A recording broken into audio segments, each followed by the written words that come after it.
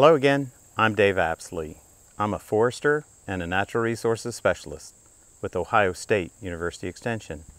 Today I'm at the Jackson Ag Research Station here in Jackson, Ohio, and I'd like to introduce you to shagbark hickory. Shagbark hickory is pretty common in much of the eastern United States and is found throughout all of Ohio. So how do we identify shagbark hickory? Well, first of all, like all the other hickories, shagbark has alternate leaf arrangement. So leaves alternate sides of the twig. These leaves are compound leaves. They're pinnately compound, which means feather-like. They typically have 5 leaflets on shagbark hickory, although it can have 7. Again, 5s are most common, occasionally 7s. These leaves are arranged in a pinnate fashion. So you've got leaflets on both sides of the rachis, and then usually a terminal leaflet. These leaflets on both sides of the rachis are actually paired or opposite from one another, but the leaves themselves alternate sides of the twig. Another characteristic of most of the hickories is that the terminal 3 leaflets are considerably larger than those that are lateral leaflets on the side. And if this were to have the 7 leaflets, there would be 2 smaller ones here at the base, and then paired leaflets until we get to 3 at the tip. So again, shagbark hickory. Most of the hickories also have a serrated or toothed margin. These are somewhat ciliate, which means if you look very closely, you're going to see little fine hairs at the tips of these teeth on the leaflets. The leaf rachis or stem is a little bit fuzzy or tomentose, and the new growth on the twig is often fuzzy or tomentose.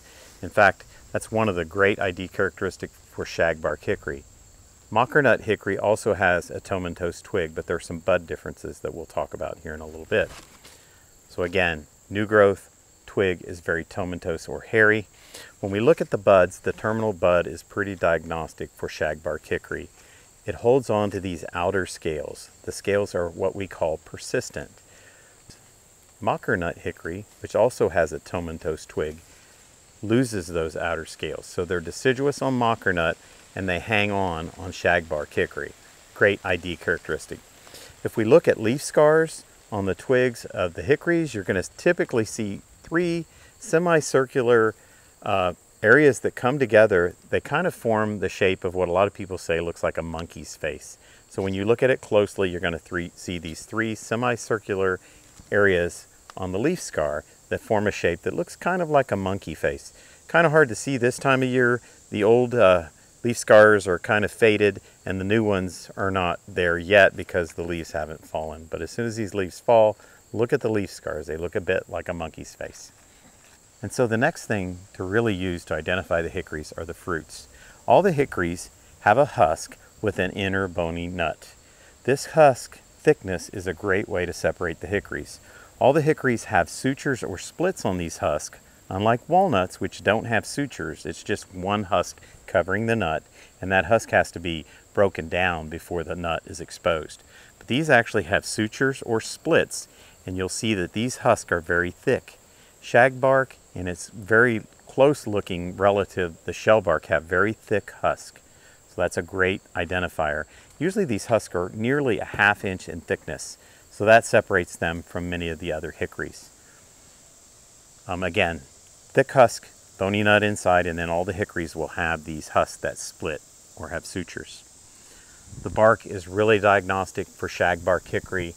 These large plates are actually attached in the center, and usually the bottom and the top of these plates are loose, so it almost looks like the rocker on the bottom of a rocking chair attached to the middle, and these flaky plates or shaggy plates are what really make it diagnostic to separate this from the other hickories, except for one, and that's shellbark hickory. Shellbark hickory looks a lot like shagbark hickory. We've already done a video on that, but some key differences are location.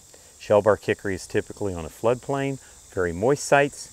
It typically has much larger leaves and leaflets that usually are 7 to 9, where these are typically 5. So that's a great identifier.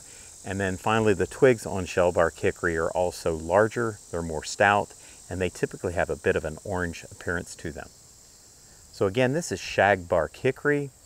It's a great species that you'll find often mixed with many of our oaks. Great for wildlife, especially rodents, that can break down these hard bony nuts and consume that fruit late in the growing season. I grew up squirrel hunting, so I spent a lot of time under shagbark hickories. Thank you so much for your time, and please take at least part of your day to enjoy it in the woods.